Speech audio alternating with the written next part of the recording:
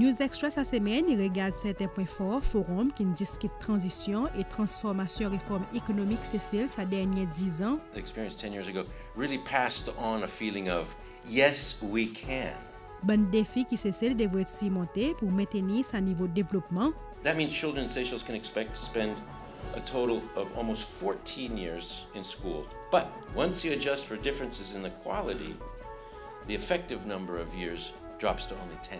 That education gap across African countries is one of the largest here. News Extra vendredi 9h du soir.